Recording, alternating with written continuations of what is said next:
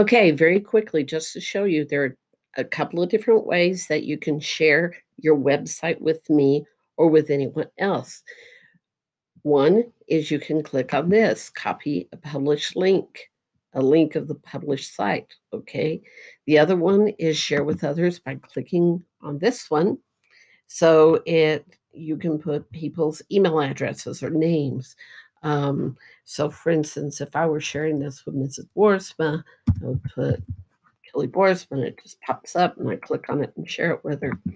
And you can change if you want them to actually contribute, edit your website, you can do that. But if you want them just to be a viewer, make sure you click viewer. To publish your website, this blue button over here, after you've finished everything, all the pages, you'll notice that on my website, I have 4 pages: the home page, a student's expectations and procedures, 6th grade classes and 8th grade classes. So that's what the number of pages I have, 4. So when I click publish, okay, so I've already published this, so I'm just going to view the published site, show you what it looks like published. And here it is. And when I click on the different links to my pages, I have this page. Okay.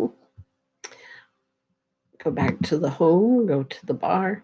I have a parent page. Yes, actually, I have a page for parents to look at. I have 6th grade classes. 6th grades are doing typing and exploratory stuff. Okay. And I have their calendar on there. And I have the 8th grade class is. Okay. So we have all the different things that we've been studying this semester. Okay, so that's how you share the page or publish it.